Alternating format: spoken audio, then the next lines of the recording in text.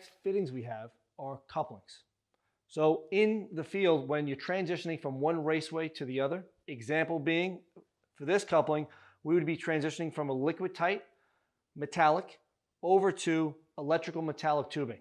So two different raceways, when they join, you have to have a connector that is UL listed. Something that we do in the field is try and create a fitting that ties the raceways together. This is the solution that is UL listed that will ensure you pass your inspections by using the right materials. This particular coupling comes in multiple sizes from 1/2 inch up to 2 inch.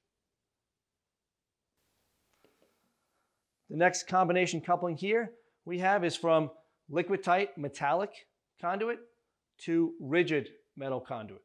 So you have same thing, you're transitioning over to get some flexibility. This would be the solution that is UL listed for you to join two different raceways with an approved fitting. For more information about Topaz products, please visit our website.